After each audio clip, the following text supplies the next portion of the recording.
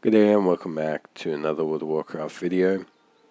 In this video we're going to be taking a look at how you can gear effectively during the World of Warcraft 20th anniversary. Now, to cut a long story short, the 20th anniversary is not necessarily the greatest gearing event. A lot of your good gear outside of the raid is going to come from just completing the weeklies. These count like the same level as weeklies you would do in Kazalgar. So your first chest would net you champion gear, and then your subsequent 3 chests would net you veteran gear, along with obviously the other associated rewards. Some of the events you do have other rewards. For example, Chromies will give you a different goodie bag upon completion. The raid itself gives you obviously raid loot as well. And for example, the time walking one makes you do dungeons.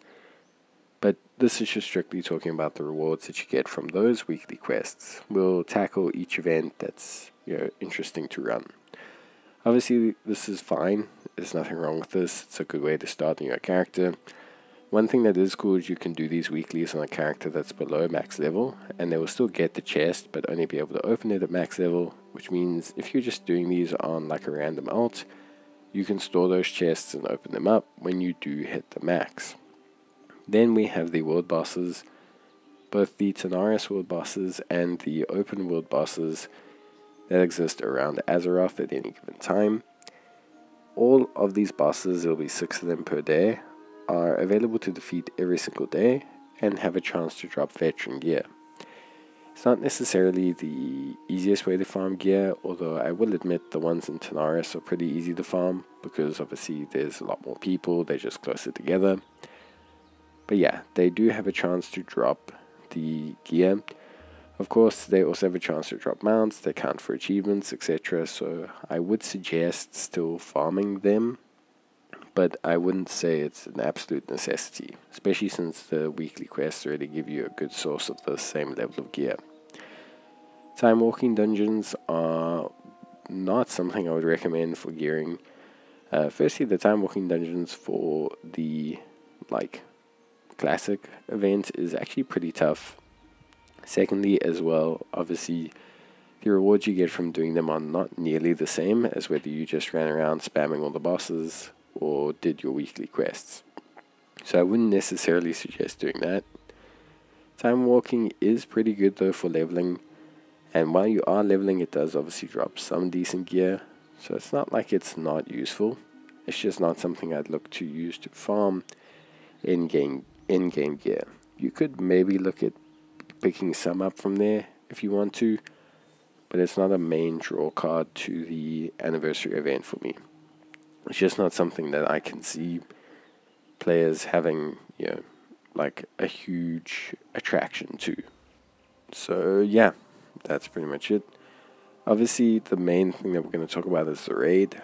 So the raid is available in 3 different difficulties. You have the Raid Finder, the Normal, and the Heroic.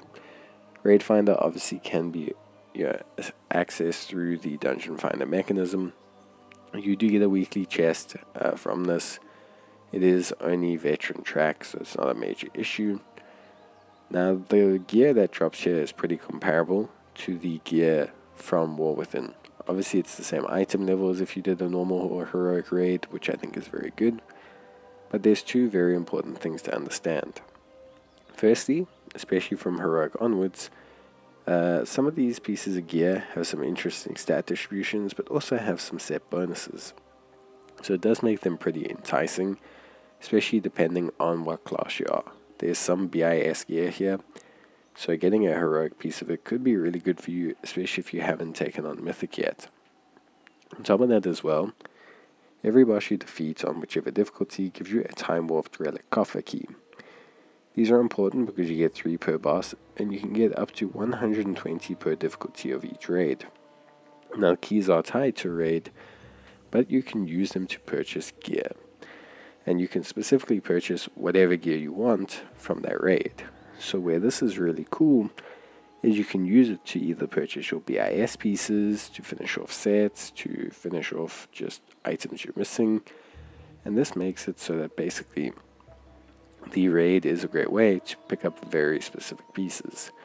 So it's not only comparable to the War Within raid from a difficulty perspective, but when it gives you the ability to select your pieces, it could come in clutch when you're looking to really optimize your build, because basically you're going to be able to hand select what pieces you want to round out your character.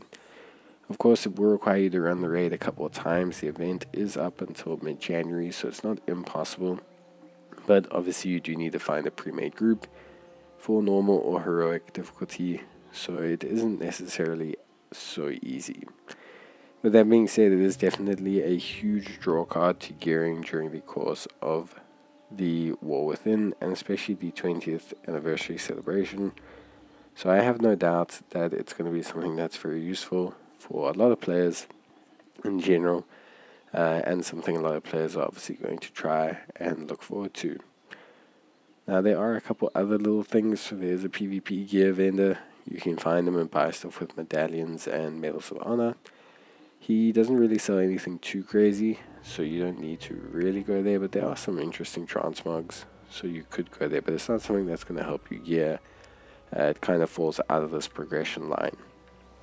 Then obviously we take a look at warband gear. As I mentioned before, Chromie provides a goodie bag upon completion of a Chromie Codex scenario. This bag is guaranteed to give you, on a range, at the very minimum, a Chromie's premium goodie bag, which gives you warbound pieces of gear. Now that warbound piece of gear we know is a lot harder to come by than we thought. Because it's guaranteed to be warbound, it's actually a great way to start stacking up on some alternative gear pieces for your characters who have yet to hit level 80.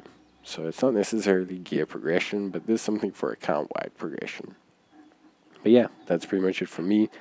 Hope this has given you guys a better idea on how to gear up from the anniversary event, and wishing you all the best of luck. See you next time. Bye.